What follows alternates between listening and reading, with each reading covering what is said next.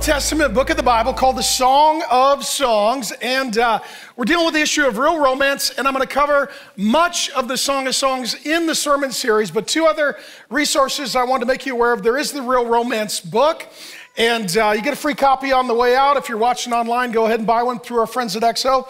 And also, there are parts of the Song of Songs that are perhaps not quite appropriate for church. Those happen to be my favorite sections in New Life Verses. But you can go to the Real Marriage Podcast, sign up wherever you get your podcasts, and Grace and I go through all the details in the Song of Songs, including the things that maybe wouldn't quite work for a church setting. And if you don't know what I'm talking about, just check it out for yourself. All right, here's what we're going to do. Today's topic is the most important day of your marriage is the last day. If you are married, just hold hands for a moment.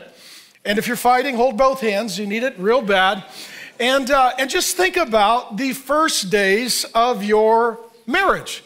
Think about your wedding day. Think about your honeymoon. Think about those first days. I think they've got a few photos of Grace and I. We met at the age of 17, married at the age of 21 between our junior and senior year of high school. And the summer leading up to our wedding, we were both working very long hours to make ends meet because we were college broke. I worked two shifts as a deckhand down on the docks, and I'd work from one shift from 5 p.m. to 1 a.m., and then 1 a.m. to 9 a.m., and oftentimes I'd sleep in my truck at the docks just to save money and time. And Grace was working at a hotel, and we did get married. I think they've got a wedding photo as well. That's crazy. We were children. I don't know who let us get married. It looks like we rode our bikes to the wedding. We look so young. But I'll never forget, we were married between our junior and senior year of college, and we had two pastors. So we had a pastor at college, a wonderful man of God that I'm forever grateful for, and Grace's daddy, who's since gone home to be with the Lord. He was a pastor as well. So we had two pastors and two sermons at our wedding. And I'll just say this too, their sermons combined are not as long as mine, but we had two sermons. And it was a hot day. It was August. The church didn't have any air conditioning. It was really uncomfortable. We had 7 bridesmaids and 7 groomsmen and a very large wedding. And that night we stayed at a hotel not too far away. And then the next day we made the drive down to our honeymoon on the Oregon coast. And we rented a little bed and breakfast, cute little cottage off a creek and a stream with deer running by in the woods. And it came with bikes, and you could bike down a path and go to the Oregon coast. And it was just lovely. And we were so tired from working and the wedding that we went to bed and we woke up at 4 p.m. the next day. And we got up by the crack of dinner and we went out to dinner. And we just were exhausted and overwhelmed, but we were so glad to be together. The second most important decision you'll ever make is who you marry. The most important decision is whether you'll receive or reject Jesus Christ as your God and Savior. And the most important day of your wedding is not your wedding day. It's the last day of your wedding. We want you to have a great day, but the last day is the one that really counts. Usually you're together on the first day. We want you to be together on the last day. On the first day, you're smiling. We hope you're smiling on the last day. The first day, you're looking forward, and on the last day, we hope that you're looking backward. And so what we're going to do today, we're going to get into the wedding of Abby, the woman, and Solomon, the man, and their honeymoon night. So we're going to look at their first day of marriage. This is a husband and wife, a man and a woman, speaking back and forth poetically. She says, "Who is this coming up from the wilderness like a column of smoke?" This is their wedding day, and they're going to be together, perfumed with myrrh and incense. Gentlemen, just write this down. He smells nice. That's huge, right? Some of you guys, your wife, she understands, that you've got some issues, but you should have a healthy relationship with soap and water and pray about deodorant and the breath mint. Otherwise, she'll feel like Satan's breath is in her husband. So anyways, made from all the spices and the merchants. Look, it's Solomon's carriage. So horse-drawn carriage coming to pick her up for their wedding day, escorted by 60 warriors, the noblest of Israel, all of them wearing the sword, so they're armed for battle. They're an open carry state. Thank you, Lord. All experienced in battle, each with his own sword at his side, prepared for the terrors of the night. King Solomon made for himself the carriage. He made it of the wood of Lebanon. And she says, its posts he made of silver, its base of gold, its seat was upholstered with purple, that's the color of royalty, its interior inlaid with love. Daughters of Jerusalem, come out and look, you daughters of Zion. She's like, eat your heart out, ladies. Look on King Solomon wearing a crown, the crown with which his mother crowned him on the day of his wedding, the day his heart rejoiced. So this is their wedding day. Do you remember that day? Remember sort of getting ready and preparing and waiting and anticipating, and then the time arrived and you were headed to the wedding. That's where they find themselves. In the ancient Near East, weddings would last upwards of a week. You would consummate on the first night, and then you would have food and drink and celebration over the course of a week. And so that's what we see here.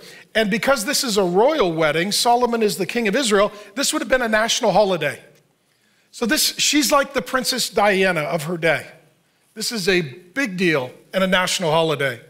The carriage comes and it is custom made for their wedding. Silver, gold, the choicest of timbers, pulled likely by some Egyptian horses, as he had a very large fleet. I mean, this was majestic. She would have seen him and he would have had the crown on his head, the crown that his mother crowned him with. This is royal pageantry.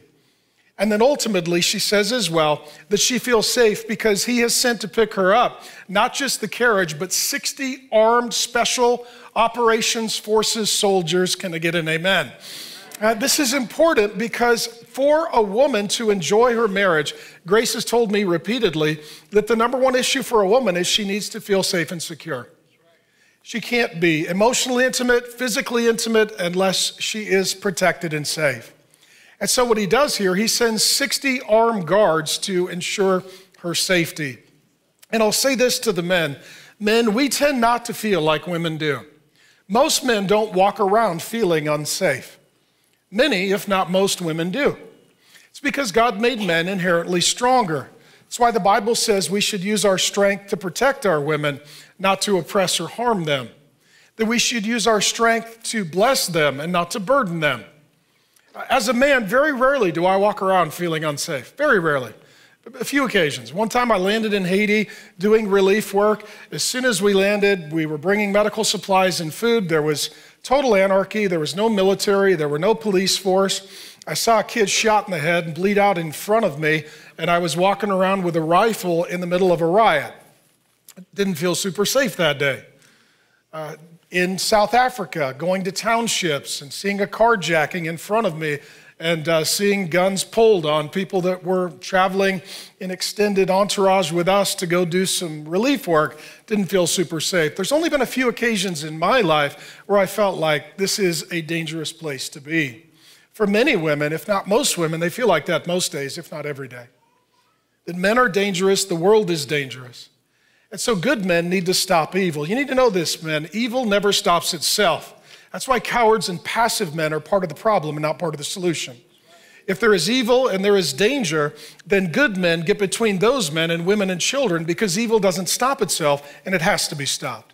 That's why we love police officers. That's why we love military soldiers. That's why we love justice. And what he's doing here, he is practicing the example of Jesus Christ. And I tell this to the men all the time. And I'll see you men on Wednesday night. We have real men. This place is packed. It's just a bunch of guys who want to be like Jesus. It's the best men you'll ever meet. But we talk a lot about real men, that in the Bible, Jesus is presented as a lion and a lamb. If you only think he's a lion, then you're going to be intimidating, domineering, and overbearing toward women and children. If you think that he's only a lamb, you will let the bad guys win and harm women and children. If you understand to be a lion and a lamb like Jesus means to be tough for and tender with women and children, then you have the heart of what we see demonstrated here. We want you men to be lions. When harm comes, get in the middle. And we want you to be lambs be tough and tender. I used the analogy some years ago. I had a friend of mine. He was special operations sniper. He would get dropped into a country, shoot bad guys, stack bodies, come home. And I'd pray for him before he would leave. I was his pastor. And I would always ask him, where are you going? He's like, I can't tell you. He said, just pray I get home. And he had a routine, a ritual with his daughter. He had a beautiful little girl. And the routine was that he would jump on a plane. He would then usually parachute or somehow enter a foreign country. He would then go find bad guys and he would stop them. And then he would come home. And the routine and ritual that his young daughter had was as soon as he got home, she didn't know where he was going, but she would welcome him home with a tea party. So this guy who would go out and do what needed to be done for evil men would come home and there's this little girl, tea party all set up. A lot of pink, a lot of lace. She's all dressed up like a princess, crown on her head, little tea, little sandwich. Hey, Dad, you ready for the tea party? Yes. He could be tough and tender. He was tough for her. He was tender with her. She was never scared of him because all she knew was the tender side. A good man is like Jesus. He knows when to be tough. He knows when to be tender. Solomon is in a moment going to be tender with her, but here he is tough for her. And then we're going to see their wedding night, and we're going to see that compliments build confidence. I'm going to show you this in just a moment. Abby, the wife, she's already articulated that she has some measure of insecurity about her appearance. She says, I'm dark skinned, and what she's saying earlier in the book is, the wealthy women, they just stay indoors all day and go to the spa and never go out in the sun. And as a result, their appearance shows that they don't have an outdoor job. She says, my brothers made me work in the vineyard. It seems like she's raised by a single mother. Her father is never mentioned. Her mother and her brothers are. But she's a blue-collar gal, ponytail, dirt under her fingernails, farmer tan, sweating in the sun. She doesn't feel super confident in her appearance. And so what he's going to do, he is going to compliment her to build confidence in her. And he's got a lot to say. We'll read it. It'll take a moment. He says, how beautiful you are, my darling. Oh, how beautiful. Your eyes behind your veil are doves. Your hair is like a flock of goats. And usually you tell a woman she looks like a goat. It doesn't really work. Unless you've got yourself a real rural relationship, you know. I'll explain that in a moment. Descending from the hills of Gilead, your teeth are like a flock of sheep just shorn, coming up from the washing. So she has bright white teeth. Each has its twin, not one of them is alone. So we know she's not British. We also know she doesn't play hockey, okay? Your lips are like a scarlet ribbon. She's got beautiful, lovely red lips. Your mouth is lovely. Your temples, this may be a mistranslation from the original Hebrew. This may be her cheeks, but behind your veil are like halves of the pomegranate. Probably means she has rosy cheeks. Your neck is like the Tower of David. She has a long neck, built with courses of stone. On it hang 1,000 shields. She likes a lot of jewelry. If you're one of those bedazzled accessory gals, there's your verse to give your husband, and he should give you a credit card. So all of them shields of warriors. Nobody said it. That's curious. All right, thank you for assisting the pastor. Are like two fawns, the twin fawns of a gazelle. We'll return to that. Usually referring to a woman as an animal is not super helpful, but this is interesting. That browses among the lilies until the day breaks and the shadows flee. I will go to the mountain of myrrh and the hill of incense. You are altogether beautiful, my darling. There is no flaw in you. His wife is his standard of beauty. God doesn't give you a standard of beauty. He gives you a wife as your standard of beauty. Come with me from Lebanon, my bride. Come with me from Lebanon. Descend from the crest of Amana, from the top of Sinar, the summit of Hermon, from the lion's dens and the mountain haunts of leopards. They're talking about escalation. Just like a hike, you go to higher elevations. That's what's happening to their passion. You've stolen my heart, my sister, my bride. You've stolen my heart with one glance of your eyes, with one jewel of your necklace. How delightful is your love. In the Hebrew, it's literally lovemaking, my sister, my bride. How much more pleasing is your love than wine, and the fragrance of your perfume more than any spice. You smell good. Your lips drop sweetness as the honeycomb, my bride. Milk and honey are under your tongue. How many of you are feeling awkward in church right about now?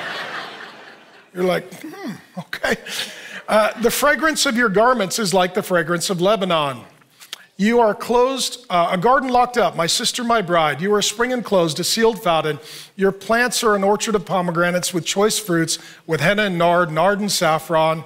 Talking about smell and scents and calamus and cinnamon, with every kind of incense tree, with myrrh and aloes and all the finest spices. You are a garden fountain, a well of flowing water streaming down from Lebanon. Let me say this. First, he has general compliments.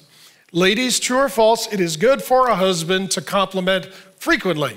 Yes? A lot of guys are like, I'm not very verbal. Well, fix that. You got to say some things, okay? And a lot of times guys are like, oh, I told her she was pretty. Yeah, but you got to tell her again, right? And you need general compliments and then specific compliments. Here are the general ones. You are beautiful, my darling. Ladies, do we like that?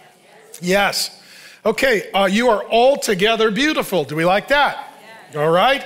There is no flaw in you. Do you like that? Whoa, do you hear that, men? It got a little louder, a little more intense, right? No flaw in you. What he's saying is, you are my standard of beauty. And he says, you have stolen my heart. Ladies, do you like that one? Okay, those are all good. Now, there are specific compliments. He says her eyes are like doves. We looked at the fact that doves denote what? Peace. Still the symbol of peace. In addition, the Holy Spirit descended upon the Lord Jesus at his baptism in the form of a dove. So it's a reminder of God's presence. In addition, doves have faithful mates their entire life. What he says is, when I look in your eyes, I see peace, I see fidelity, and you remind me of God's gift and grace to my life through your presence. He says that her hair is like a flock of goats descending down Mount Gilead. So let me explain this. So Mount Gilead was a hill, kind of like, Camelback, and there were wild goats that would run up and down the mountain. They had they had sheens of black, coarse hair. And so as all the goats were together, what did it look like? Well, it looked like her long black hair. And he's saying, you're beautiful, and I love your long black hair. He says that she has all of her teeth, and they're white, and none are missing. So, right? Yay. If you're tuning in from Great Britain, we still love you. But your people are not very biblical. You need more dental work. How about this? Your lips. He talks a lot about her mouth. Your lips are like a scarlet ribbon. He says that your mouth is lovely, and under your tongue is milk and honey. How would he know that? All right, thank you for answering the question. I was wondering. Because he's investigated. How about this one? Your cheeks are rosy. Your neck is long. This is a distinguishing feature. And sometimes a woman will think like, okay, this part of me, I don't look like everybody else, but that may be the thing that makes you really lovely in his eyes. She's got a very long neck, okay? But what he says is, it's really beautiful because she wears a lot of jewelry. She's got the real estate for it. And he thinks that's amazing. And what that means is, he's bought her a lot of jewelry. And all the women said, Amen. Okay, there you go. Something to pray about. He also talks about her smell. He talks about, quote, the fragrance of her perfume. How many of you men have noticed that women smell different than men? Okay. How many of you can walk into, let's say, a house or an apartment, and you can tell whether or not a woman has been there? If it's single guys, you're like, it smells like Satan farted. And if it smells like potpourri, lit candles, maybe vanilla, a woman is there or has been there recently. Things just smell differently when a woman is around. Amen? Amen. There was one guy I met some years ago. I said, so tell me why you married your wife. He said she smelled like vanilla. I was like, okay, I'm never going to have any vanilla when you're around.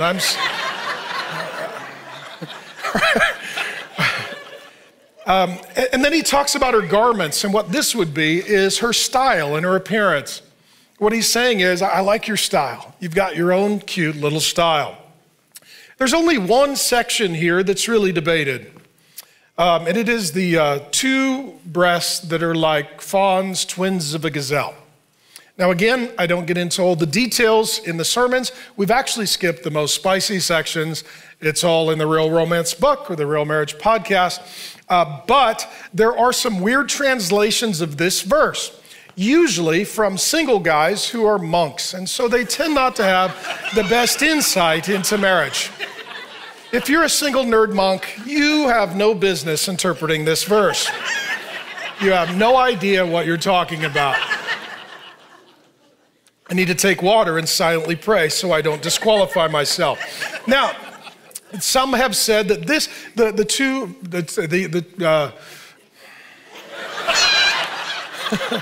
rarely am I at a loss for words. But some would say that he is referring here to Moses and Aaron and its typology. Do you think that is likely? No, okay, thank you. Some would say it refers to the Old and New Testament that give us the pure milk of God's word. Do you think that is what he is speaking of? No? Okay, thank you very much. Some commentators say that it represents the blood and water that flowed from the side of Christ when the spear punctured his heart sac on the cross. Do you think that's what it's talking about? No, that's a very frustrated nerd monk. How about this one? The mystics said it referred to the twin disciplines of contemplation and action. Do you think that's what it refers to? No, okay, so what does it refer to? Well, I'm not gonna say, but I'm gonna ask you a question, and then you're gonna answer it, and if people online don't like it, it's your fault, okay? So that's how we're gonna do this. So two fawns, twins of a gazelle. When you go to the zoo, what section are the happy, frolicking baby deer in? The petting zoo, thank you, yes. So, moving right along. In addition, just a little Bible study.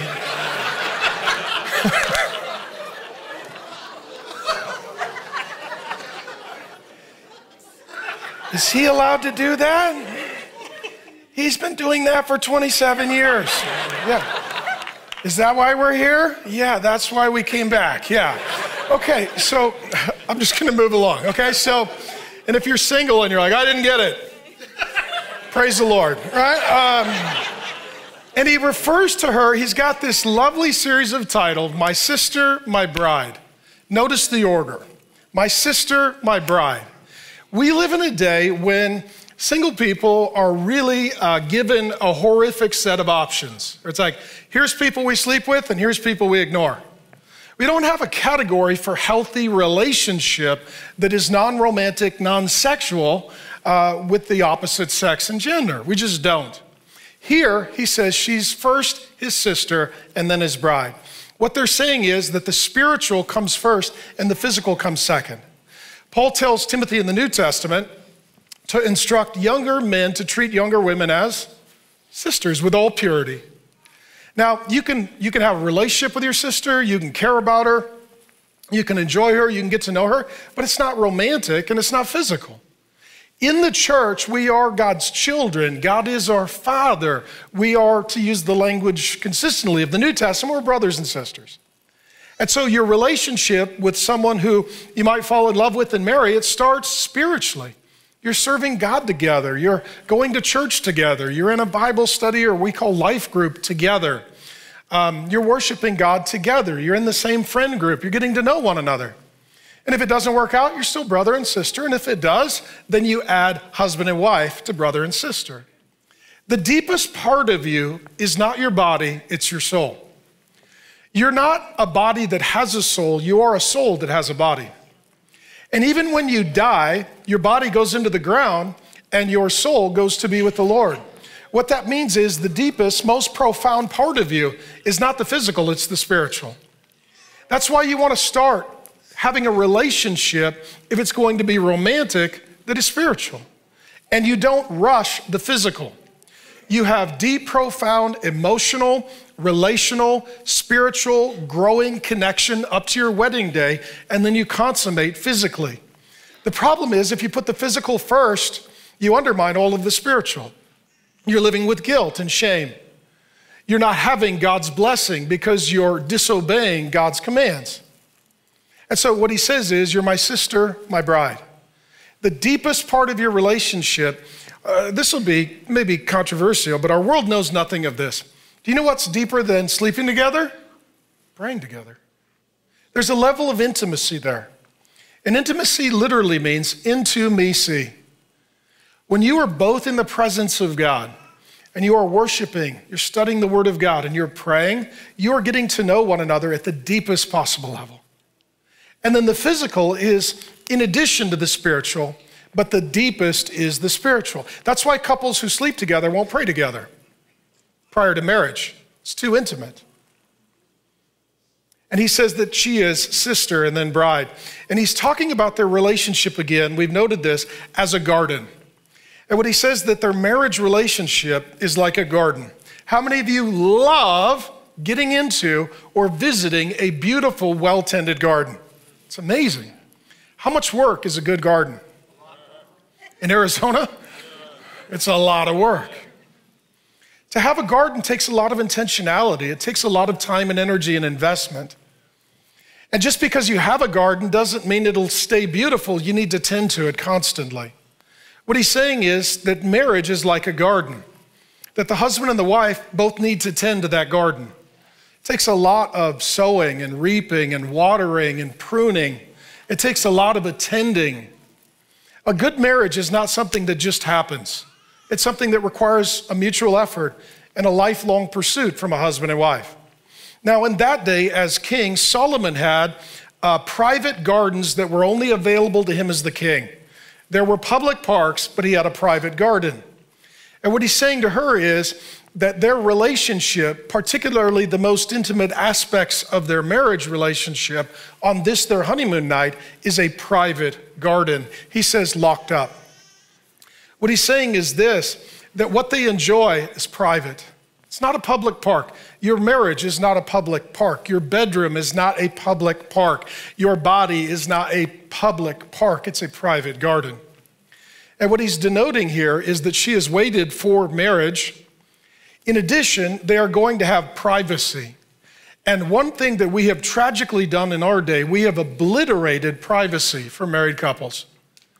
People overshare on social media all the time. People don't need to know where you're on vacation, what your date night looks like. They don't need to know all the details of your life. They don't need to know when you were intimate.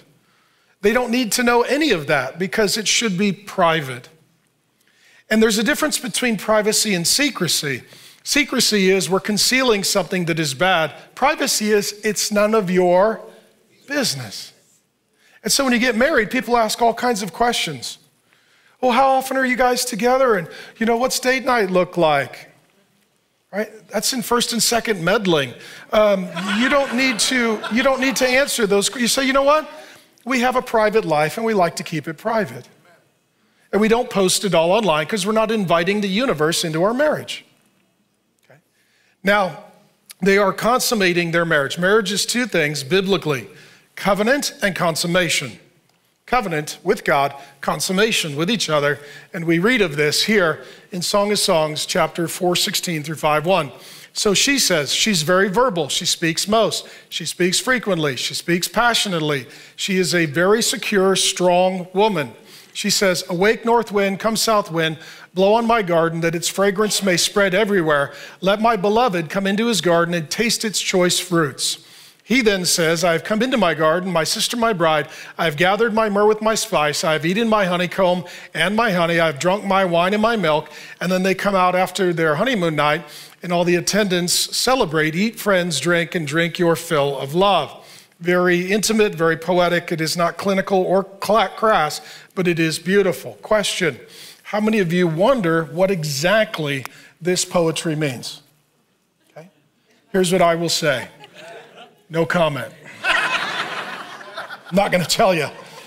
Some of you are like, but it sounds exciting. It is. Yeah, it is. Real Romance, chapter 4, or the Real Marriage podcast will tell you in detail.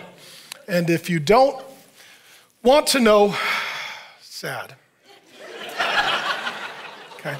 So I'm not going to say anymore.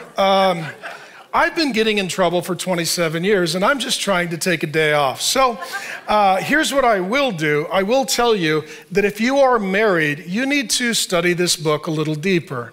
It's the only book of the Bible that's expressly about marriage. But because it's a husband and wife talking to each other, the entire reason that Grace and I wrote Real Romance and the devotional commentary on it is to set up married couples to have these kinds of conversations. Okay? So read the book. Grab the podcast and have the conversation. Now, this is their wedding day. How's it going? Amazing. If this was a Hollywood fairy tale, how would it end? And they lived happily ever after. That's not what happened. The Bible is the most honest book ever written. If you don't tend to your garden, eventually you can destroy your garden. Here's the next point. If you stop walking with God, you start walking with demons. Satan didn't even show up to attack Adam and Eve until after they were married. Satan hates marriage, he hates love, he hates covenant, he hates family. Grace and I like to say after the wedding comes the war. I'm going to summarize 1 Kings 11. We don't have time to get into it in detail, but you can read it for yourself this week. It looks down the road from this, their wedding day and their honeymoon night, to some years later in their marriage relationship. Ladies, how many of you think that she seems like a pretty incredible wife? Pretty incredible. He then added to this marriage 700 additional wives. 700. And 300 concubines or girlfriends. She went from the 1 to 1 in 1,000. 1 in 1,000. Now, Solomon should have known that if he strayed from his marriage covenant, horrible things would happen, because he himself was the result of sexual marital sin. Solomon's father was King David. His mother was Bathsheba. The story the Bible tells is that the soldiers were off at war defending the king and kingdom. King David then was up in a high place, and he looked down and he spotted a woman named Bathsheba bathing herself on a rooftop, and he lusted after her. And so he seduced her. He committed adultery with her. And then she became pregnant. Now, it would be certain that she would be found guilty of adultery because her good husband, Uriah the Hittite, he was off at war fighting for the king and the kingdom. And so his wife would have gotten pregnant when he was deployed with the military. So King David, rather than repenting of his sin, and he's got many sins, he's not worshiping God, he's lying, he's committing adultery, he's coveting another man's wife, he's breaking multiple commandments. He brings Uriah the Hittite home from the battlefield, and he gives him a furlough. He's like, well, just, we're going to give you a little gift here from the king. Go spend a bit of time with your wife. And he's hoping that that they're intimate. So that then Uriah would live under the myth that that was his child and that he would raise an illicit child birthed out of adultery. Uriah is such an integrous man that he says, if my brothers who are at battle cannot be with their wives, I will not be with mine. Until all of my brothers come home from war and we can all be with our wives, I will not be with my wife. Is he a good guy? It's unbelievable. Man of integrity. So then David sends him back to battle and devises this military plan. Tell Uriah to advance and tell everyone else to retreat. We're going to leave him exposed in battle so he gets killed. He hasn't murdered in battle. That's Solomon's mother and father. The child that they conceived died, and then they had Solomon. Solomon grew up in a home that had generational curses of adultery and infidelity. He should have known, if you stray from your covenant, God will not bless you, and generations will pay a tremendous price. Nonetheless, that's exactly what he did. The Bible said that he asked God for wisdom, and God gave it to him. He was the wisest man, the Bible says, after Jesus Christ. People would travel around the world to seek his wisdom. Here's the thing. Sometimes you have wisdom for everyone but yourself. Sometimes you're a fool in your own life because you're the one always doing the teaching. You're never learning. In addition, he's a king, but he can't rule over his own pants. He has dominion over everything except for himself. And sometimes you can rule, but you can't rule yourself, and you can tell everybody what to do, but you don't do what God has told you to do. That's Solomon. To be sure, some of the marriages were political, but that was still in violation of God's command. Solomon was chosen by God to create the temple, to build the temple where God was to be worshiped. and the presence of God fell. Yet later in life, it tells us in 1 Kings 11 that he married foreign women who worshiped demon gods, and they seduced him and drew his heart away from the Lord. We never see this woman again. She's gone. Solomon had more money than Bill Gates. He had more money than Jeff Bezos. He was smarter than Albert Einstein. He had more power than a United States president. He had more spiritual influence than the Pope, and he had a harem much bigger than Hugh Hefner. Here's a few things I want you to know. Number one, polygamy is misery. Adultery is misery. Polygamy is going to be legalized in our lifetime. And even some Christians who have already caved on gay marriage are going to cave on that issue, because homosexuality is clearer in the Bible than polygamy. Both are clear, but there are people who did love the Lord, or at least purported to love the Lord, who are guilty of polygamy. Polygamy started with Lamech back in Genesis. He was a godless man. God flooded the earth, and when he started over, there were no polygamists left. It was Noah, his sons, and their wives, just faithful covenant marriage. Tragedy happened in human history when Abraham took 2 wives and had 2 sons. To this day, as we studied when we examined Genesis, there are the Arabs and the Jewish people as well as the Christians, and we now have global conflict generations later because one man had 2 wives and 2 sons. There's never a time when polygamy comes with God's blessing. The Bible says in the New Testament that a leader in the church is to be the husband of 1 wife. That means that he is a one-woman man, to set an example for marriage. And Jesus is depicted in the Bible as a groom, and the church is a bride. And Jesus is faithful to his bride. He doesn't run around with Islam. He doesn't run around with Buddhism. He doesn't run around with Hinduism. He doesn't run around with Jehovah's Witnesses. He doesn't run around with Mormons, and he doesn't run around with pantheists. Jesus Christ is faithful to his church, his bride. In addition, number 2, you can murder your marriage. He murdered his marriage. His marriage died. His wife disappeared. He writes, perhaps elsewhere in Proverbs 31, about this sort of prototypical perfect Proverbs 31 woman. He married one. And then he cheated on her, he betrayed her, and he abandoned her. Number 3, in addition to adultery of the hands, there is adultery of the heart. See, before we have adultery of the hands, we have adultery of the heart. Jesus speaks of this in Matthew 5. He says, out of the heart come lustful thoughts. Before we act with our hands, we lust in our heart. You and I, friends, if you're going to be married, you need to be very honest about yourself, your desires, your feelings, your longings. There will be moments that even the godly among us will be sorely and severely tempted. You need to be honest about what's going on in here, and you need to surrender what's going on in here, and you need God to change what is going on in here before it happens out there. I've been faithfully married to my wife. We've been faithfully married for 30 years. And I'll tell you what, and I praise God for that. And the key is, you need to start by paying careful attention to what's going on in here. Right? If you're starting to wander towards someone at work, that's danger. If you're checking people on social media, that's danger. If you're direct messaging someone you're not married to, that's danger. If you find yourself looking forward to being with someone, even if it's in a church or a social setting, that's danger. Guard your heart, it's the wellspring of life.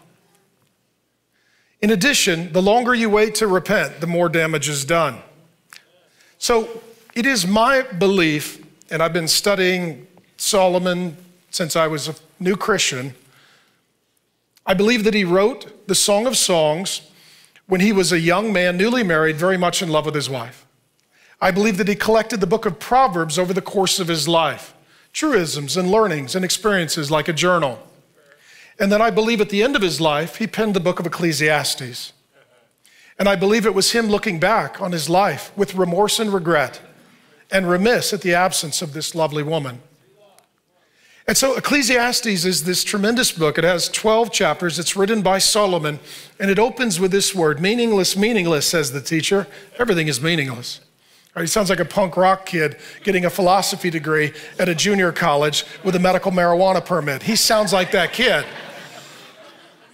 I just see him in Converse high tops with a bad attitude and highlighted frosted tips. That's just how I see him. And then the question is, what does that mean? Because life doesn't need to be meaningless, but it can be. It can be very meaningful. His theme in the Song of Songs, he talks about life under the sun. What he's talking about is living life without acknowledging God's ruling, reigning sovereignty over all of life. If all of you do is just live your life without considering and inviting God, life is very meaningful. It's only God above it all that gives meaning to it all. Nonetheless, that word in Hebrew, it appears 36, 37 times. Meaningless, it is translated. And depending upon which translation you prefer, sometimes it'll be translated as fleeting or vapor. In the original Hebrew, it's hebel. And the book of Ecclesiastes begins with that word, and that is the theme and thread of the book. So the meaning of that word determines the meaning of life. I don't believe that life is meaningless, though it can be. I believe that what that word means when it's used elsewhere, like in the Psalms, is that life is fleeting, like a vapor. It was a weird week here in Arizona. Grace and I were at a pastors and wives retreat, and thank you. You generously helped pay for 50 couples of churches to come to Arizona and to be invested in their marriages this week. Trinity helped fund that, as well as our friends online at RealFaith. And it was with Pastor Jimmy Evans, one of our pastors, who come preach for me in March, and I'm excited to have him. But it was really weird because we were up in North Scottsdale one night, and Grace and I walked outside, and there were snow flurries in Scottsdale. Very rarely in Arizona do you see your breath. But it was cold enough this week that you see your breath. And what happens is when you see your breath, how long does it last? It's gone. What he says is life is like that. It's a vapor. I mean, when you're young, you feel like you have so much time. When you're older, you wonder where all the time went. You get so busy working, doing your chores, paying your bills, that you forget to enjoy your life. I believe Ecclesiastes is him as an old man saying, I lost my wife. I ruined my life. I wasted it. It's over now. And I believe he's an older man who is recanting or perhaps even repenting of his behavior. And he's looking back and he's saying, well, some of you think that money is going to satisfy. I had a lot and it didn't. Some of you think that education and pedigree and degree will satisfy, and I was the wisest man on earth, and it didn't. And some of you think that power will satisfy, and I was the king of Israel, and kings visited me from around the nations to get my wisdom and my encouragement and my counsel, and it did not satisfy. And some of you think that eating the best food and drinking the best wine and sleeping with the most beautiful people will make your life worth living, and it's not. It's not. See, everything that everyone is chasing, he chased. My summary of Ecclesiastes is this. He came to the conclusion that apart from God, life is a wild goose chase, and there is no goose. He regrets, I believe, at the end of his life, the decisions of his life. In addition, blessing and cursing goes for generations. The story of Solomon is this. After he dies, he has so many wives and so many children. What do you think happens to his inheritance and his kingdom? It is a complete anarchy, Lord of the Flies, survival of the fittest situation. Every woman is saying, my son is going to be the king. It's a war. It divides the nation into the northern and southern kingdoms of Israel and Judah. The kingdom of Israel goes into such a decline cycle that they have the same sexual sin and demonic idolatry as Solomon. It has generations of destruction and devastation. Let me say, there are people coming into this world with your last name, and the decisions that you and I make today determine what kind of life they will inherit. Blessing or cursing, life or death. This decline of Israel to the days of a guy named Elijah. We're going to study him after this. The decline of spiritual and sexual sin and debauchery of Solomon, it continues for generations until Elijah shows up and he confronts Jezebel and Ahab. He goes to war against the demon gods of Baal and Ashtoreth that are worshiped by Solomon, and he does battle with the Ahab spirit and the Jezebel spirit. We're going to get into all of that next, starting in March. Next one, if you walk away from God, you are capable of the worst evil, including the murder of your own child. If you read 1 Kings 11, he worshiped a few different gods. He married women who were of other religions. Bradford Wilcox, the greatest researcher on faith, family, and freedom in America, says that the best marriages are those where two Christians live together worshiping God. The highest divorce rate is two people practicing different religions. And so what happens is he marries women who worship false gods, and they're powerful demonic counterfeits of the real God. In 1 Kings 11, this includes Milcom and Molech. This was the Ammonite chief god. He was worshiped through illicit sex, and then you would sacrifice your children through fire. So you would take your own child and you would sacrifice them through fire. Now we read that today and we're like, I can't believe that. They did it and we do it. We have chemical abortion where we literally burn our own children in sacrifice to Milcom and Molech. In addition, it says that he worshiped Chemosh, also known as Baal. This is the Moabite god of sex and child sacrifice. See, we had globally something called a pandemic, and even if you believe the most extreme numbers, the leading cause of death was still abortion. The most dangerous place to be was not at church singing without a mask on, it was in your mother's womb. If you worship sex, you sacrifice children. Now, if you've done that, the Lord Jesus is the Son of God, and he can and will forgive you.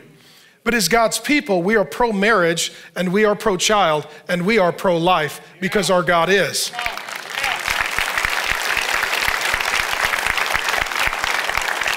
In addition, 1 Kings 11 says that he worshiped a god, or a goddess rather, named Asherah or Ashtoreth. She was a Canaanite goddess of sex and fertility. It was believed that she had illicit sexual union with the demon god Baal. And so what Solomon did, he created high places. Not only did he build the temple, he built strip clubs, he built abortion clinics, and he built demonic places of worship of false gods. She too was worshiped by the sacrificing of children. Let me just say this. These old demons now have new names. We hear Milcom or Molech or Chemosh or Baal or Ashtoreth, and we say, never heard of them. Well, they've just changed their name to pride and tolerance, swingers and open marriage, pornography, Spectrum, a Respect for Marriage Act, Planned Parenthood, Friends with Benefits, and Tinder. Same demons, new names. Same demons, new names. Your marriage matters. Your life matters. Your children matter. Your legacy matters. The goal, men, hear me. Okay? Father's heart, hear me. It's not about a good time. It's about a good legacy. It's about a good legacy. And the most important day of your marriage is not the first day. It's the last day. It's the last day. I'm going to share some stories with you. Here's the first one. This is Herbert and June Mailcoat. They met at church. They were married for 79 years. They died at age 100, holding hands and holding each other. She died first, and then his kids say he died of a broken heart. Basically, what he said was, my wife is gone. I'm ready to go. He loved her every day of her life, and he made sure that he lived long enough to see her last breath. And as he held her hand, and as he held his wife, they both passed away. The most important day of your marriage is the last day. I'll tell you another story. This is Alexander and Jeanette Tosco. They were married for 75 years. They died in each other's arms at age 95. He died first, and she said, quote, wait for me, I'll be there soon. The next one, this is Kenneth and Phyllis Zare. Never met him, but he's a hero to me. They attended church their whole marriage. When they were older and unable to leave, to go to church, the pastor would visit them and bring communion. If you're married, please hold hands. They were married 63 years, and his wife was not well physically. Their house caught on fire. He could get out, but he couldn't get her out, so he called the fire department and he told them the story. Our house is on fire, I can get out, but I cannot get my wife out. And they told him, they said, sir, you need to leave. We're not going to get there in time. You want to know what he said before he hung up the phone? I'm not leaving my wife. That guy burned to death. He would rather burn to death with his wife than live without her.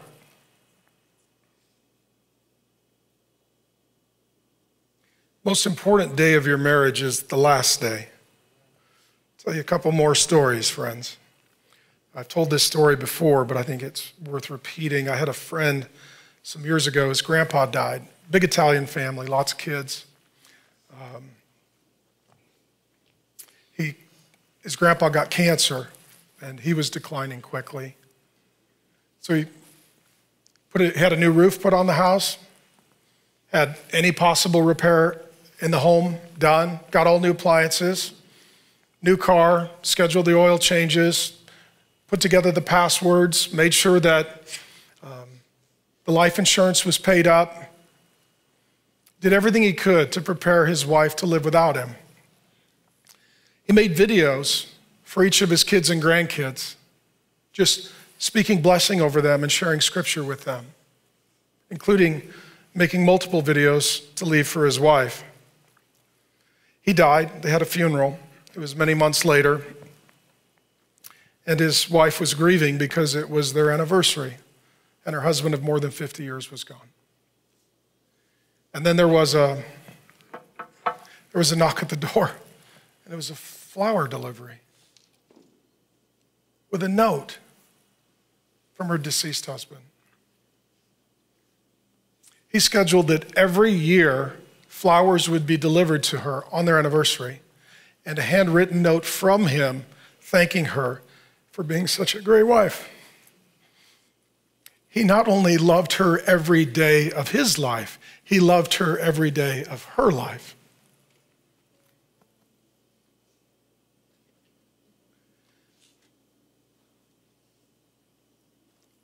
We won't do Q&A, babe. So I met my dream girl at 17. Married her at 21. And we should be a statistic, right? We weren't virgins when we met. We started sleeping together. I wasn't a believer. We get married, we're broke.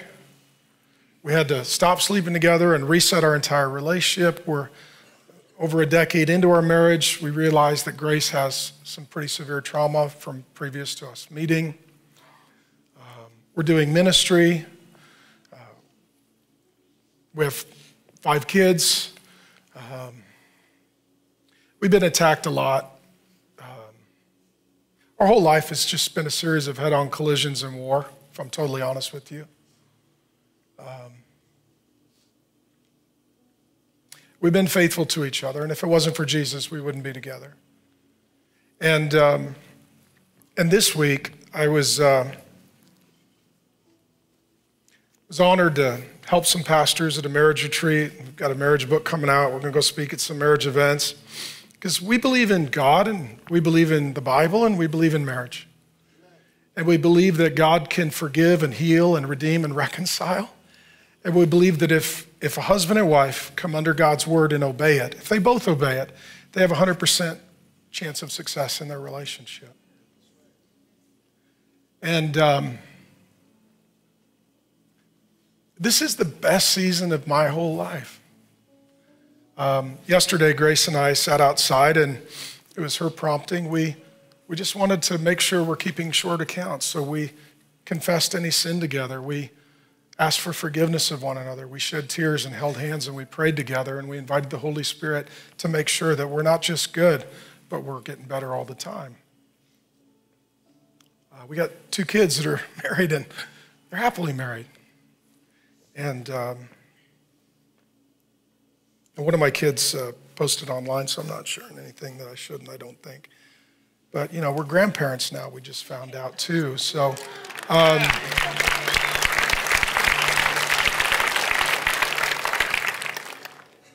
so I've been crying all week.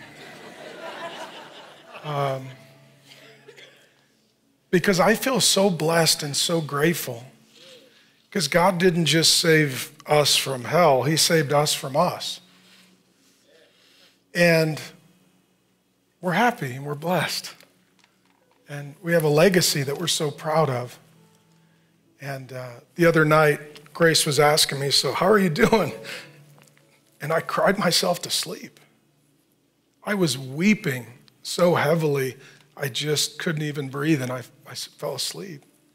It's because I feel blessed and I feel grateful. We were driving the other day, one of our kids sent a text and kind of updating us on their marriage, and Grace showed it to me. I started crying so hard, I almost wrecked the car. I told her, please don't do that. Wait until we're parked. I don't know where you're at, but I know where you can be. I don't know what you've done, but I know what Jesus can do.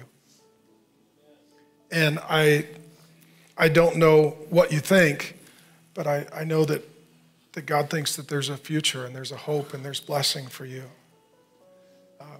We've been through hell, and I just want to thank you, Grace, for being there, sweetie pie, and hanging in there. I'm really excited about the future. I'm really excited about the future. Happiest, most joyful I've ever been. And so just get through whatever your burden is and get to your blessing. Grace, why don't you just come up? We won't do Q&A, but maybe you just close our time in prayer, and then we'll spend some time singing. And as we sing, it's a corporate prayer, and it's inviting God's presence into our midst. If you're married, I want you to worship by holding hands. If you're engaged, worship by holding hands. On your way out, there's communion in the back to remember that Jesus died so that we can live and there is forgiveness. We're a church that believes in marriage. We're committed to marriage. And we want your marriage to be a blessing to you and your family and your legacy. Thanks for hanging in there for 30 years, babe. I'm signing up for 30 more. Me too. Oh, thank you, Lord, for your faithfulness. Thank you for teaching us that we can be faithful to each other with your help and only with your help. Lord, thank you that you've given us over 30 faithful years and that we look forward to the future. And we want that for all of our couples, Lord. We want that for the marriages here and that are listening online. We want people to experience joy together because of you. So, Lord, I just pray that we would start with humble hearts, that we would start wanting and asking for healing in our marriages so that we can experience all that you have for us. And Lord, those that are looking forward to marriage someday, I pray that you would do healing in their lives so that they can be ready to experience joy in their future as well. So thank you, Lord, that we can depend on you. Thank you that you walk with us through all the heartache, through all the blessing, through everything, and you never leave us or forsake us. In Jesus' name, amen.